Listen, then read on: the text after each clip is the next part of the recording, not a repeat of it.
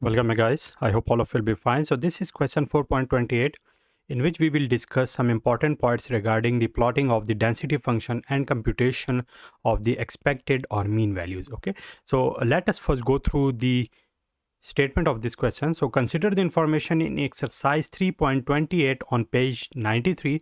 The problems deal with the weight in ounces of the product in a cereal box with f of x equal to 2 by 5 for the range of x which is given here and 0 elsewhere. Okay, so this value is constant. You can see that this is 2 by 5 for the range of x greater or equal to 23.75 and less than or equal to 26.25 and 0 elsewhere. Okay, so the first part of it is that we have to plot the density function. Okay, so let me first solve the part A of my question, and in part A of my question I have to plot it in which on the x-axis we have x while on the y-axis we have f of x. Okay, so let me plot it here.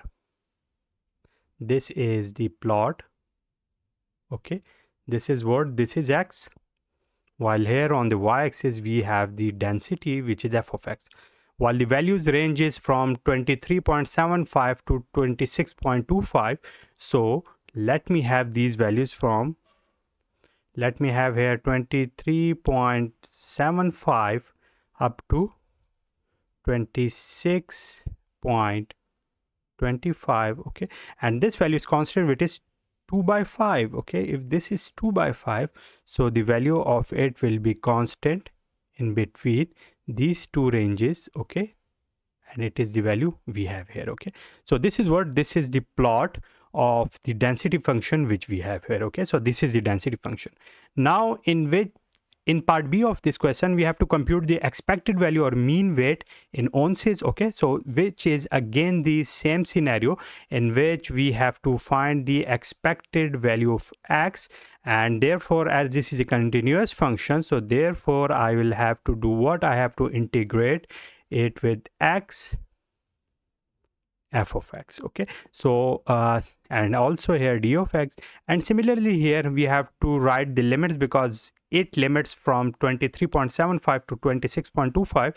so we will have 23.75 to 26.25. okay, so what will I get here, putting the value of f of x which is 2 by 5, so it will be 2 by 5, here it will be 23.75 26.25 x dx. okay, or it will become what, it will be 2 by 5 multiplied by x square by 2, x square by 2, while the ranges of it will be 23.75 and 26.25.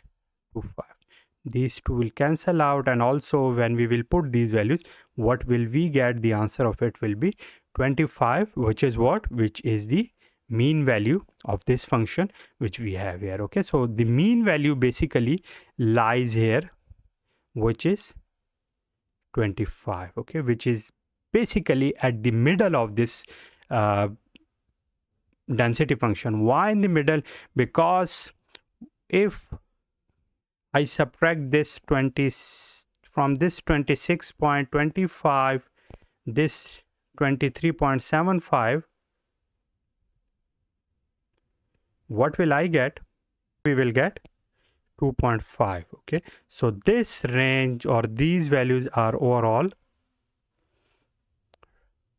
2.5. okay, so therefore if we make it half, what will it be? It will be basically half away from it and half away from it, and this is 1.25 and 1.25, so which means this 25 is basically at the middle of this plot. okay, so therefore in part C it is asking us that, are you surprised at your answer in B? Explain why or why not.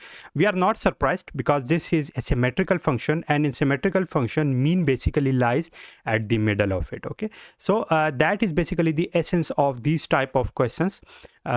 in which first of all you have to plot the density functions. Here we had the density function in constant value.